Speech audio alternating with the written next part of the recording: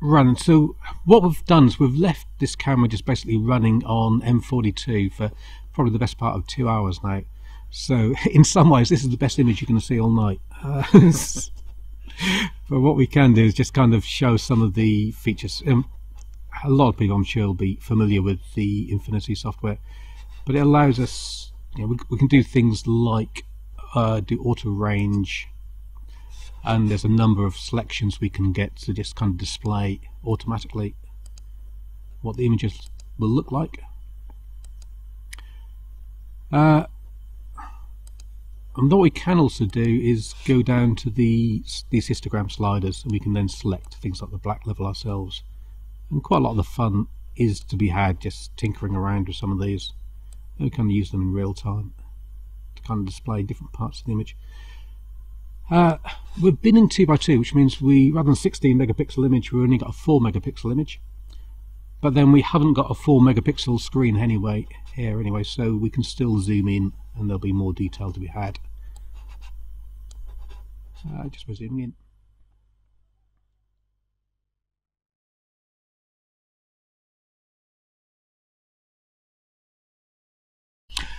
Okay, so one thing I want to do is, on the Atik Horizon itself, we have these different levels of gain. So we try a low gain. What we should be able to see is more colour within the brighter stars, but we may see less detail in the fainter regions. That's the theory. Let's see how that works out. So we do get it, take an image again. So yeah, so we're now on to low gain setting, so we might expect, it's got more dynamic range, but we might expect to have more noise in the lower parts of the image.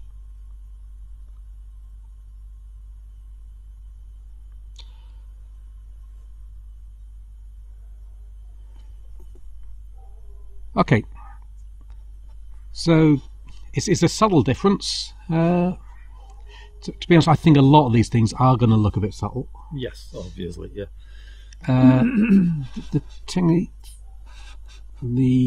It should be telling us that we've got more colour in the brighter stars if we were interested in that. So we have a redder star there and something distinctly bluish there. Let's stop that again and then switch over to this high gain setting.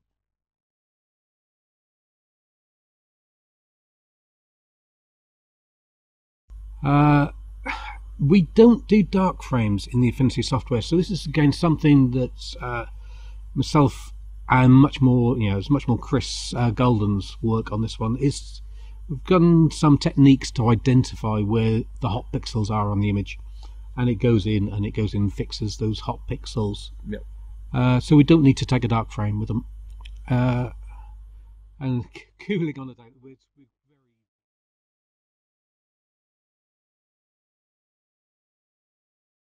What I'm seeing that I really quite like in this image, we'll stop it in a minute, but it actually gets a really nice colour in the flame here. Yes, very, very nice actually. I've taken this a number of times with like the traditional red, green, blue filters, and yeah, it's kind of I struggle getting a decent colour in the flame, and this is probably as good as I've ever seen it. Which yeah, it's quite nice. Yeah, good detail. There is a lot of the. It's not as Nebula. Obviously, it's not as deeper as I've ever gone in terms of looking at the horse head, but the actual colour rendition of it is not bad at all. No. And this is this is one of the benefits also we've got with the very large chip of the Horizon. As I say, we've been 2x2, so we've already given away four times the resolution here than what we've got. But yep. Still, there's lots of we can do to kind of zoom in on pieces.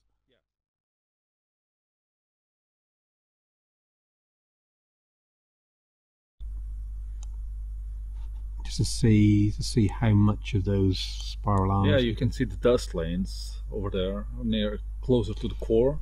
Yeah, and in the spiral arm.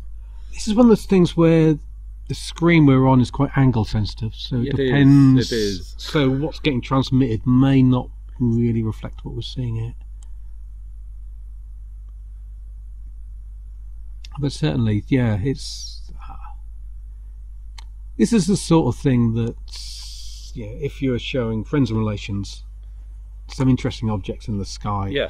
Yes, everybody can relate that to a galaxy. Actually, this type of objects, like M81, it requires a significant sized telescope to actually display the spiral arms in any decent glory. and over here with a 4-inch refractor and a few, well, 9 actually, 30-second exposures, you can easily see the spiral arms, you can see the dust lanes, and I mean, it's quite nice, quite beautiful. People like to see these things, and no, not everybody actually have 20.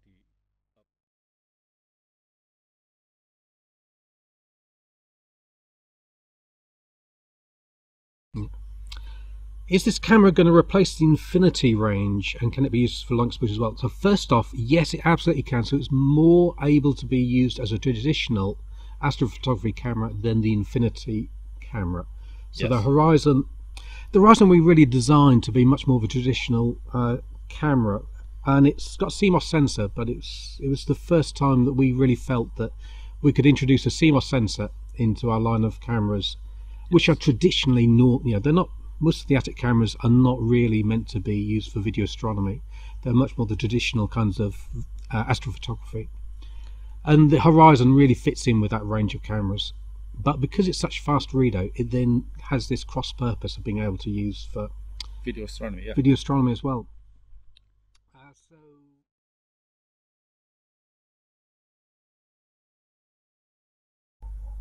So on raw pixels, if there was 2 pixels to be spread amongst 3 pixels, it would basically just do repeat 1 pixel twice, and on blended it would average.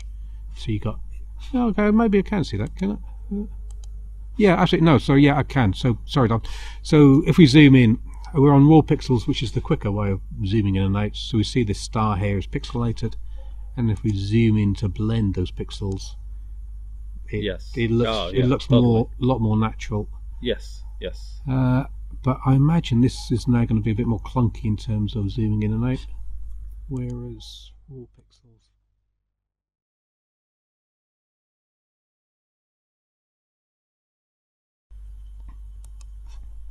No, this is something. It's gone black and white here. We'll talk about this in a minute, because in advanced settings we can now go to color into the bin mode, and that will make a difference, and I'll mention that in a minute. So what we had just a second ago was basically a simulation of what would happen with a color CCD, that when you bin it you lose the color and you end up getting a black and white image. Now CMOS cameras, which the Horizon is a CMOS camera, then what we're getting there is it's not possible to combine those pixels on the chip. But what we can do is we can simulate it by combining the pixels off the chip and by mathematically adding them together. If we do it on the chip as a CCD, basically we have roughly 4 times the signal to noise on doing a 2x2 bin. In CMOS land, we actually only have a doubling of the signal to noise ratio. I won't go into it, but it's mathematically it's about half as good as binning on a CCD. But the benefit is we can actually we can retrieve the color data from it, so that is a benefit on the CMOS. And the way we do it is the same as we would normally debayer a color or one-shot color image. You end up with then 3 color planes, red, green and blue, all at the same resolution as the original image. We then bin those 3 color planes 2x2, and in doing that then we increase the signal to noise. We increase the signal to noise by 2 times. So that's the advantage of binning, and it's something we've introduced into the software quite recently to allow us to keep the color on this binning. So we're getting suggested that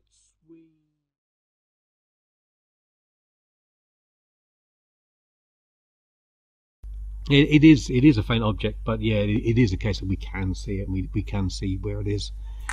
We're not. If we left it on for maybe half an hour, we now are at 4 frames. Yeah. So 4 minutes. If we'd left it like this for half an hour, it would start to become quite the spiral arms that we are starting to see below it. Yeah. They would start to become a little bit brighter. And, we did do this with. Actually, yes, you can start to see a bit more as we zoom in. Actually, you see the hydrogen alpha regions starting to appear right there. We did this with the Hyperstar C11 and the original Infinity camera a couple of years ago, and that responded really quite well, really quite quickly, and it was just a much more aperture and a much faster scope. Yes, different. Yes, completely. But yeah, so this is a really portable setup we've got just set up in front of us. So it's an HEQ5 and a 4-inch refractor. It's the sort of thing that you can pick up in one go, and we will do, I'm pretty certain, because in another half hour's time it will be ready to go inside.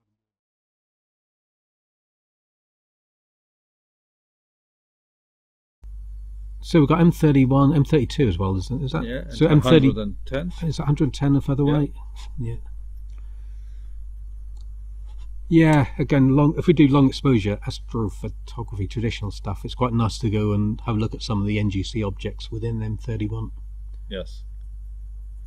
Yeah, and I mean, we'll be talking to people who know more than we do very quickly, but this is the first object that was generally accepted to be outside of our own galaxy. Yeah. So this is the one that suddenly increased the size of our universe by many fold.